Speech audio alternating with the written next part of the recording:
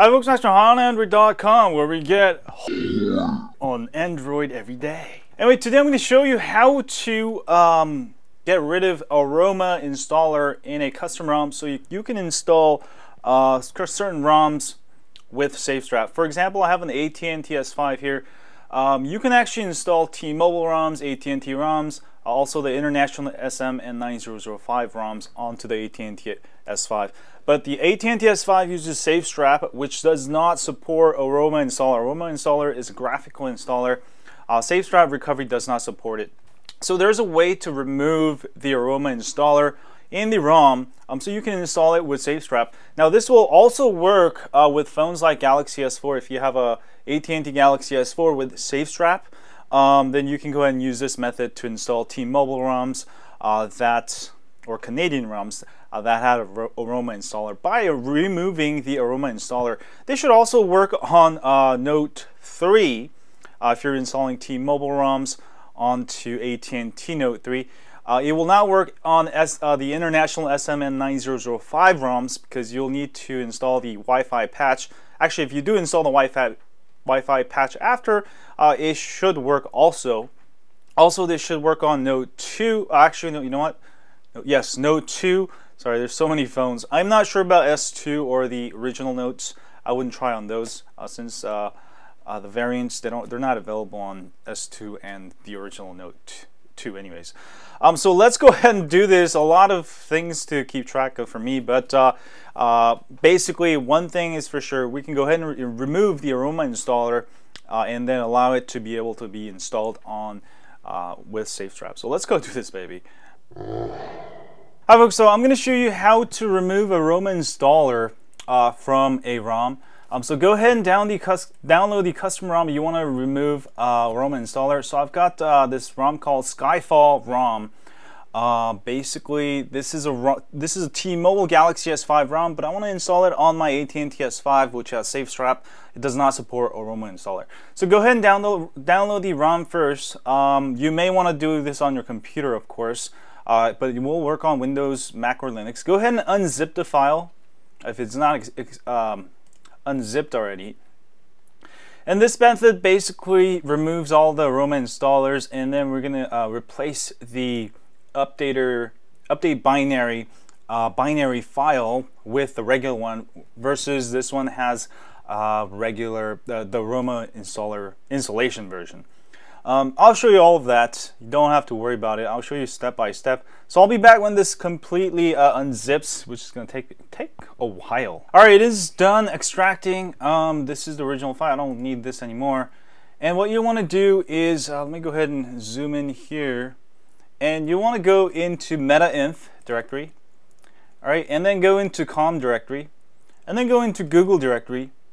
Alright, and then go into Android directory. And then change updater-script this into .txt so you can edit the file. And you can go ahead and edit. I do highly recommend getting a don't use like a regular notepad. I got this thing called Notepad++ for my Windows, but there's a bunch of others. You can also use command line editor, text editor such as VI if you're using or Mac or Linux, but go ahead and use Notepad++ if you're using Windows, and this will allow you to edit all of the lines correctly the way you should be able to want it. Now this is a little bit confusing. Depending on the AROMA installer, there may be different options, but that's why you should know what you're doing. I sort of do. So here you can see that it's installing the ROM, writing data. Alright, and also system. So for this first part, you can go ahead and get rid of all this first stuff, if then. Alright, because this is saying this is basically saying write the data. You can leave that alone. Also, what you can do is, here we go. These are options for 900T if you're using a T-Mobile Galaxy S5, or if you're using 900F. Now 900F is actually compatible with T-Mobile, AT&T, so I can just go ahead and use the 900F. So I'm going to go ahead and delete all this. I think this is the kernel part. And I'm going to go ahead and erase if then here and also end if. All right. And then these are all, you can see they're all deleting. Basically, if you choose like a slim fast option to get rid of the bloatware, it's gonna delete all of this bloatware. But I don't really care about it, so I'm gonna go ahead and erase from if to end if. All right.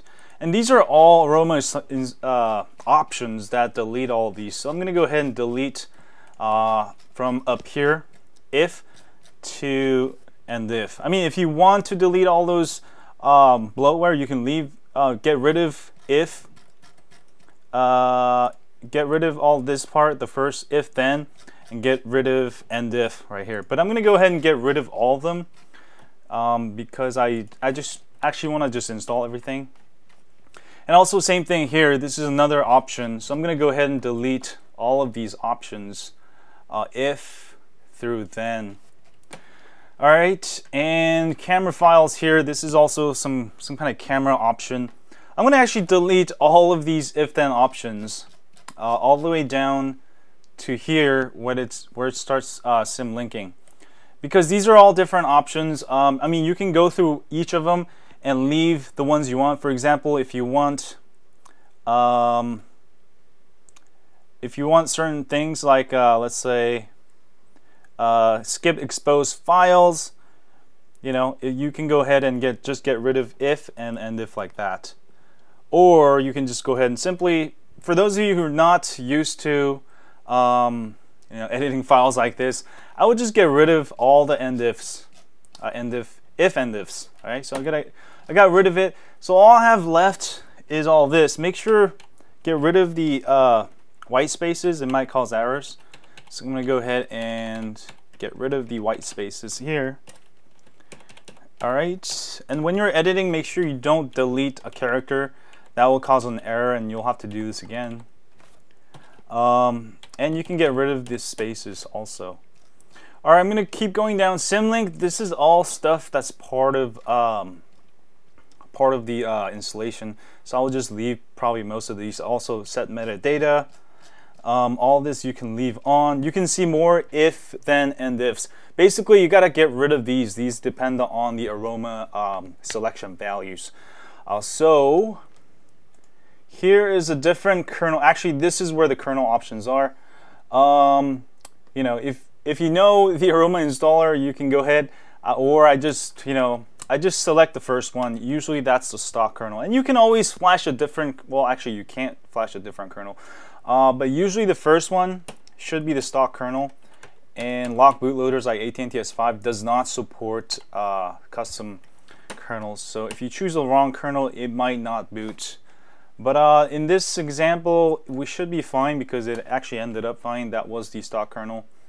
Also, you can go to XDA thread and ask the developer what the aroma options are, what the first one is. All right, after deleting all those if, then, end ifs, I'm going to go ahead. All of these are just cleanup files. They get rid of the NOx and stuff, so you can leave all of these. Now I have gotten rid of all the if, then, and ifs, right? Now it will install. There's one more step you got to do. So make sure you save this file here, save, close it up, go back to the directory, and go ahead and change this back to updater-script. All right, and go ahead and delete all of these other files. You don't need it. You just need a update-binary. So I'm going to go ahead and delete all these files. Now you do need a new updater script binary.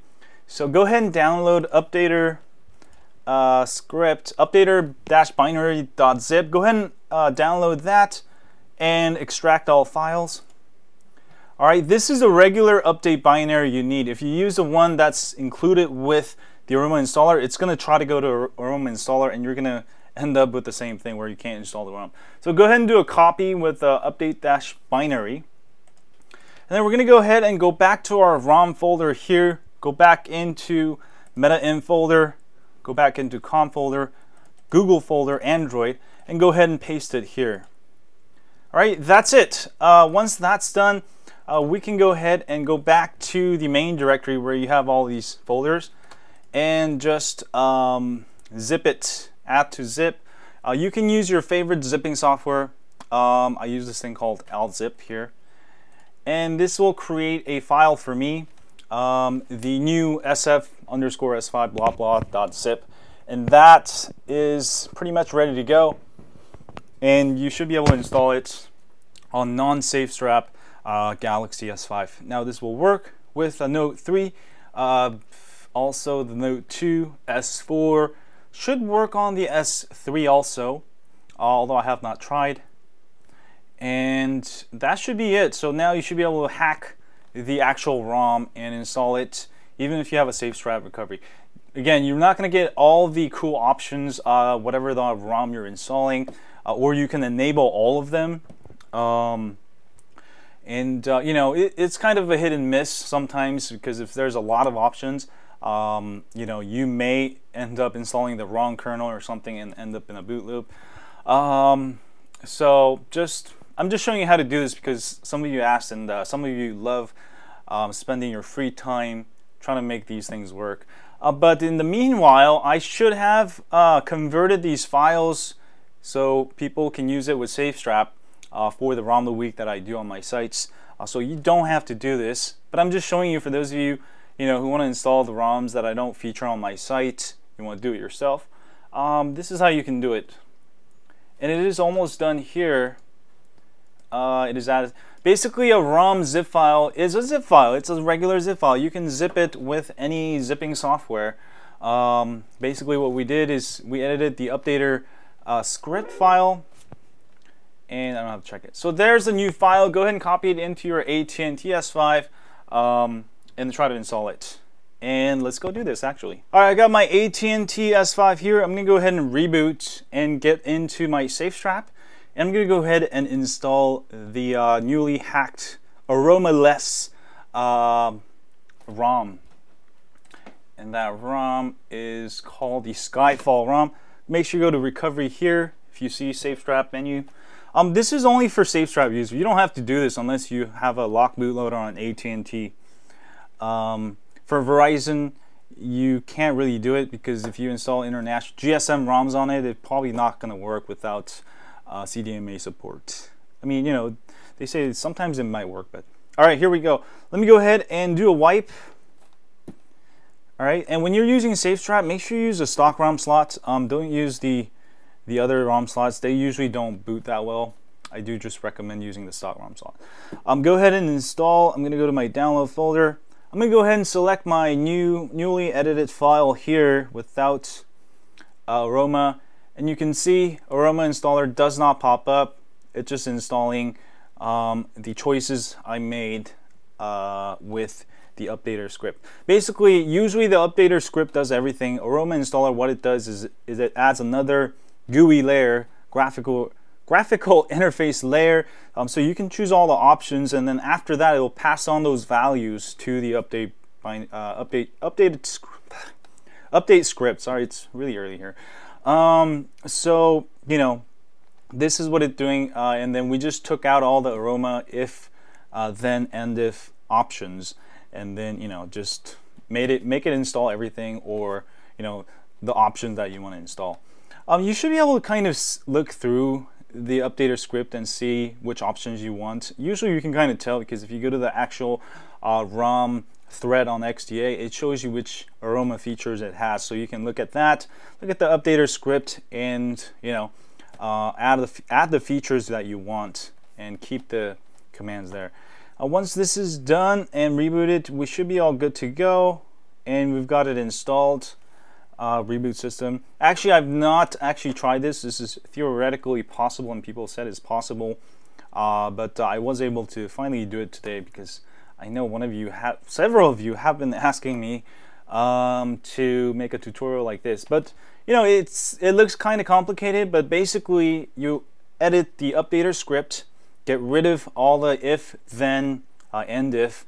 And anything in between you can keep if you want to keep those features, or you can erase the whole thing, because a lot of the options, AROMA installer options on this ROM specifically, is that options were to remove some of the bloatware. So I just got rid of the whole thing so you can install the whole thing and then I can go ahead and use Titanium Backup app or even just App Manager to uninstall the apps I don't want.